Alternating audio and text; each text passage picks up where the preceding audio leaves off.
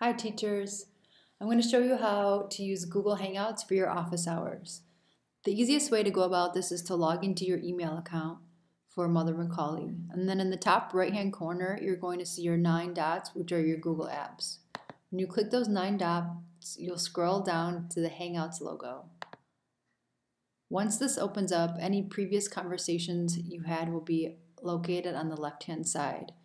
Be sure that you're clicking right here, this little dialog box that says Conversations.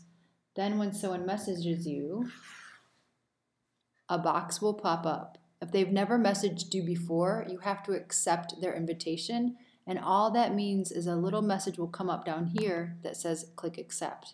Now I can respond to my student. That's all you need to know for Google Hangouts. Just be sure that you're on this website, Google Hangouts, or hangouts.google.com during your office hours. Please let me know if you have any questions.